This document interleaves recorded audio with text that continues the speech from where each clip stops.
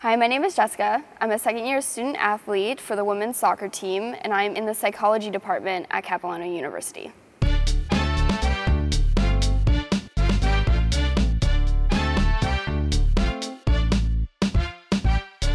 I got into playing soccer when I was around 5. Both of my parents are from England, so the background with soccer was always kind of initially there. I'm pretty sure I started dribbling when I was walking. I love just the fact that it's like an escape. It's an escape from everything. You step on the field and you're not worrying about a single thing. It's just a release from everything, and that's what I love. My pregame meal will kind of consist of like a granola bar.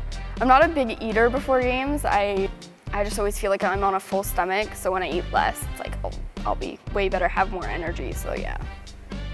Oh, that's a tough one. My favorite song right now would have to be Lost Boy by Ruth B. I love being a Blue because it's like a family. The team is like a family, the department, everything about it. It's a well-knit area. I mean, I live in Port Coquitlam, so it's a far drive for me, but I love it. Like, I would rather go here than anywhere else. What keeps me motivated as an athlete would have to be just for myself, trying to do my best, always. Overall, it just makes me feel like a better person. My competitive role model would have to be Steven Gerrard.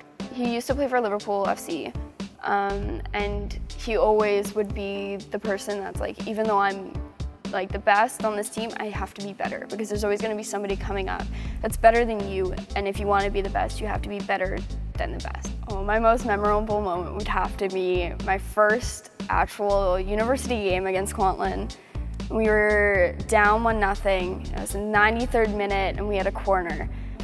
I'm not that tall, so of course people don't mark me on corners, and in the 93rd minute I got that triangle, and it was the best feeling in the world, and I will always remember that. I manage the hectic schedule with just it's a lot of like go, go, go.